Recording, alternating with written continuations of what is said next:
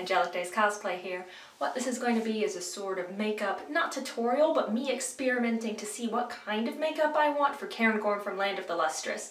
It's kind of a tutorial because you'll get to see what I'm doing and how I'm doing it, but hey, we'll see.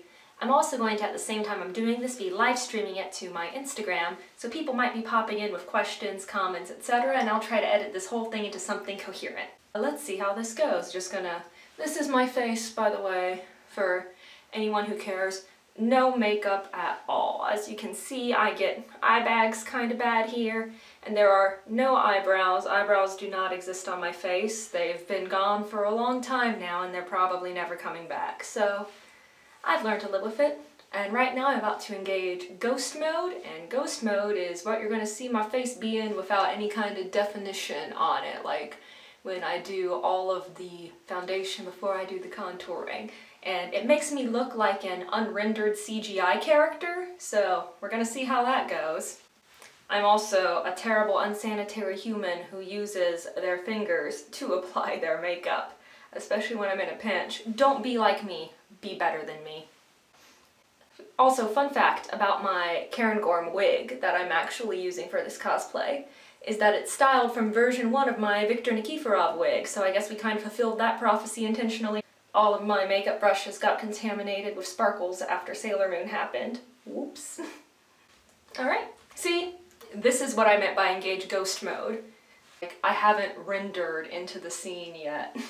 What is wrong with my face? Oh, what I'm gonna do actually, right quick, is I'm gonna pomade back my hair around the hairline, just so that it will get out of the wig better. Because luckily, my hair is short enough that I don't typically use wig caps. I can just sort of shove it all in there and it helps me get less headaches. Because the tightness of the wig caps, I find give me headaches a lot of the time. But since it's real short in the back and everything, I can just sort of gel things back. And if I can get my hair to sit, then I can avoid doing the wig cap thing. Let's start with a little bit of contouring here. Now, part of the thing with Cairngorm's character design that I really want to do is I want to keep everything I can to the very soft silvers and whites and such. I don't want to have a lot of harsh lines. I want to like look very pale and things. So instead of doing contouring with a darker color of makeup, what I'm primarily going to want to do is just be highlighting with white instead to make the lines and focusing less on the actual contour element because I want to keep that slight ghostly element to my face. But yeah, what I'm using right now is just pure white Ben Nye face cream to do a really extreme, super bright white highlight. Alright, so we have some extremely bright white highlight going on here. Alright, I'm gonna set that all with some powder right quick. And the powder is going to end up having some glitter mixed in it because the brush that I use for my setting powder never quite recovered from the glitter in my Sailor Moon makeup. And given what I'm about to do to my face, I know that that's a problem that's gonna get a lot worse before it gets better. I haven't read the manga yet, I know I need to. Scrapped for a noble purpose.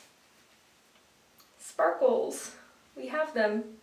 But we're just gonna bobby pin it for now so that we can get the general gist of what's happening. So I have these little sideburns that come down to cover my natural hair.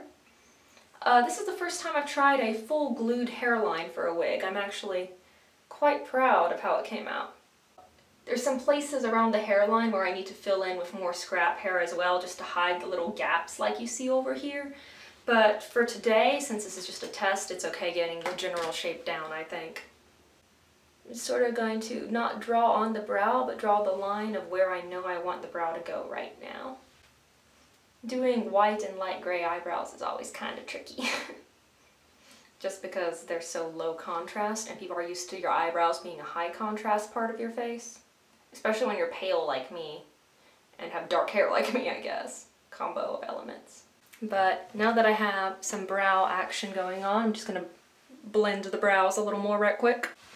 Cool, I think that the brows need a little bit of glitter to match what we have going on in the hairline here. Always be super careful working with glitter as a medium anywhere near your eyes.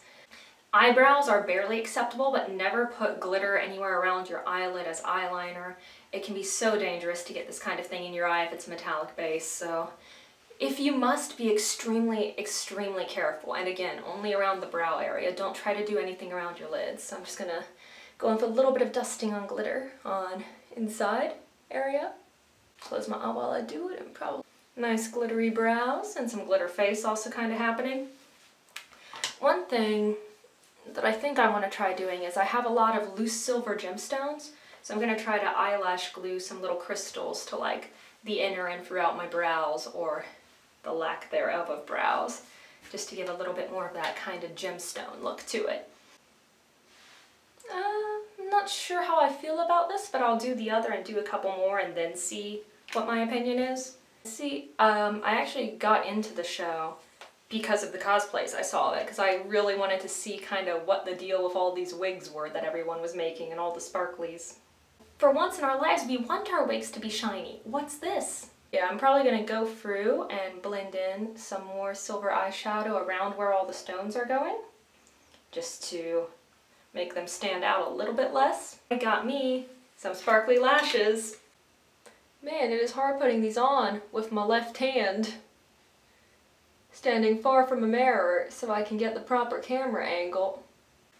Alright, lashes are lashed. At this point, I still don't have on any like actual eye makeup, so we probably gonna want to do that. Alright, we have a little bit of eye definition happening now. I think that in lieu of doing false bottom lashes, I'm going to try putting some rhinestones on the bottom and seeing how I like the look of that. I just put the glue on the wrong side of the sparkle. That's where I'm at right now. I think I am going to try a little bit of black liner after all, just to see how I like the look of these by going in on the waterline. Okay, so what I'm doing is I lined the inner corner a bit to like widen my eyes a little, get a bit more of that definition. Not sure how I'm feeling about it. We'll see. Everything on my face is sticky. And I need to figure out what I'm going to do with my lips. I'm actually going to do a little bit of brown to see how I like, just to get them less pink.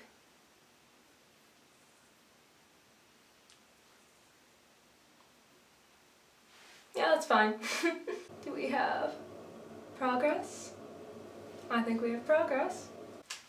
I'm debating whether I want to do anything more in terms of my eye makeup, because all I have is that one shadow, basically. But yeah, internet, this is take one of my makeup for Cairngorm. Hit me up if you got any more questions about it. Probably going to be modified a little bit between this and its final form when I do my shoots, but for an initial Costest, I'm happy with that now, I think. But yeah, we're just gonna... Boop. I am so happy with how the wig turned out here, though. I feel like my makeup sort of, especially for this whole cosplay, is kind of towing a line between stylized and not stylized. This is my attempt at kind of the happy medium there, but alright, I think I'm going to sign off, take some selfies. See y'all next time.